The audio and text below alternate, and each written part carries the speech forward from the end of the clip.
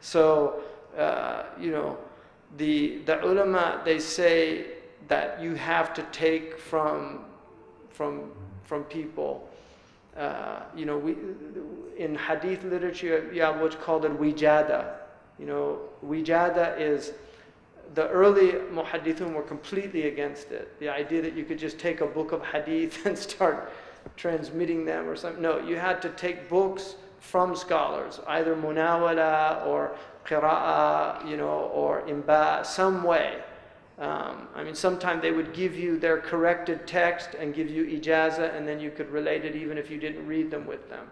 But the idea of just going and buying a book in a store was completely rejected by the early community.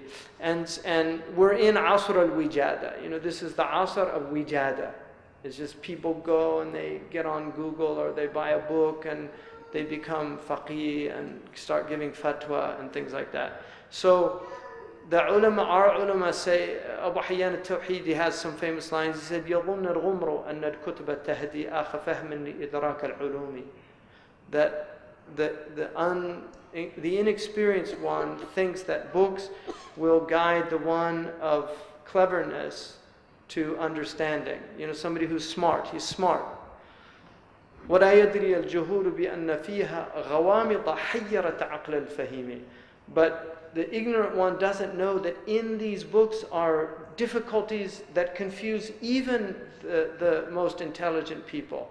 إِذَا رُمْتَ الْعُلُومَ بِغَيْرِ شَيْخٍ ضَلَمْتَ عَنَ الصِّرَاطِ الْمُسْتَقِيمِ. If you try to get these sciences without a teacher, you will go astray. وَتَلْتَبِسُ الْأُمُورُ عَلَيْكَ حَتَّى تَصِيرَ أَضَلَّ مِنْ تُومَ الْحَكِيمِ. And you will go more astray, and things will become so confused that you'll end up like Thomas, the doctor. You know, there's different variations of what happened to him, but they say he inherited books, and in one of the books it said, "Al-habbatu sawda dawa'un min kulli da."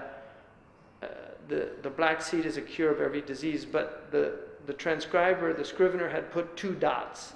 So he read it, al-hayatu sawda.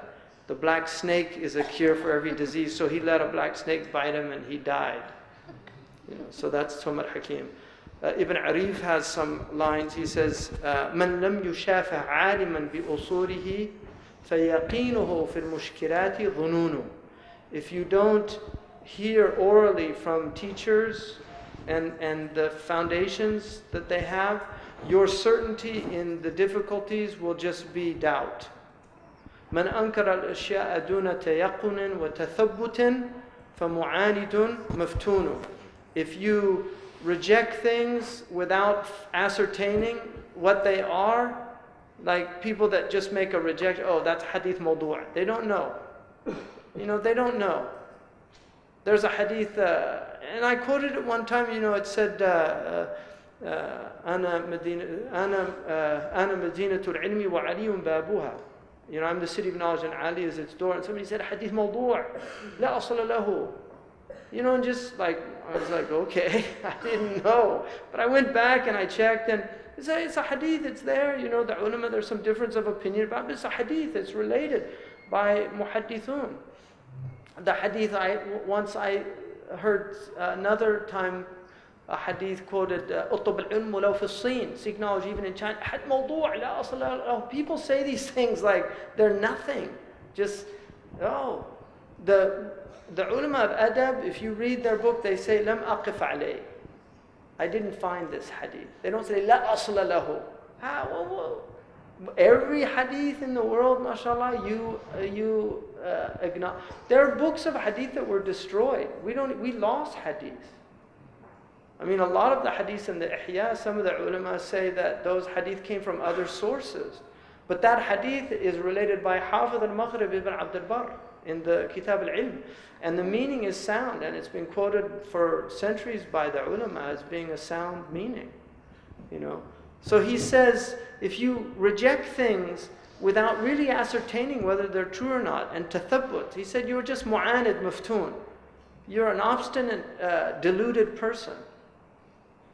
And then he said, "Al-kutubu tadhkiratun liman huwa alimun." books are a reminder for scholars who already know. وَصَوَابُهَا بِمُحَالِهَا مَعْجُونُ. And what's right in those books and what's impossible or difficult in those books is mixed together. They're mixed together. And then he said, وَالْفِكْرُ. That's a beautiful last line. Because he says, وَالْفِكْرُ غَوَّاصٌ عَلَيْهَا مُخْرِجٌ وَالْحَقُّ فِيهَا لُؤْلُؤٌ مَكْنُونٌ.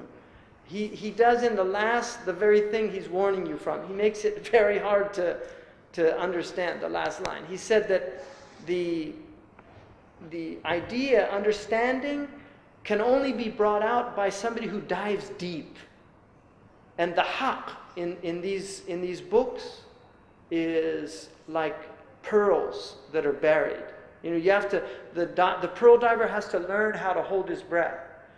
You know, it's a science it's transmitted. But pearl divers traditionally, they can hold their breath much longer than normal people. And they dive deep so they know how to get the pearl and then they come up.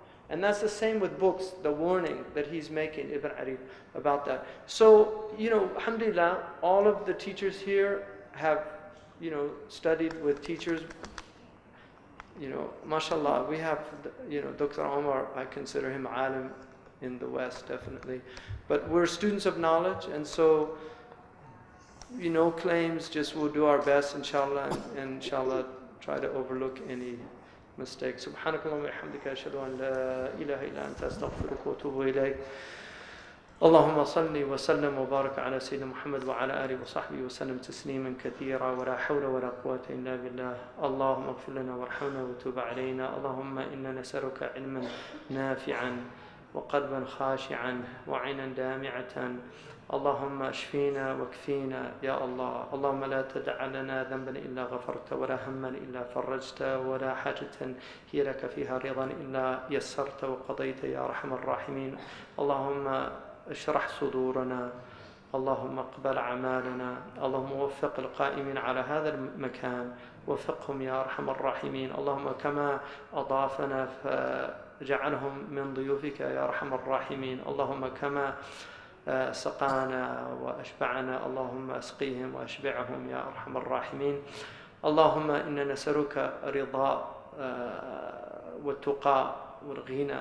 اللهم وفق إخواننا وأحبابنا في الشام وفي كل مكان حيث يعانون في سبيلك يا أرحم الراحمين. اللهم اجعل كيد الكائدين في نحورهم، وفق المسلمين وانصرهم منصورين يا أرحم الراحمين. سبحان ربك رب العزة عما يصفون، والسلام على المرسلين والحمد لله.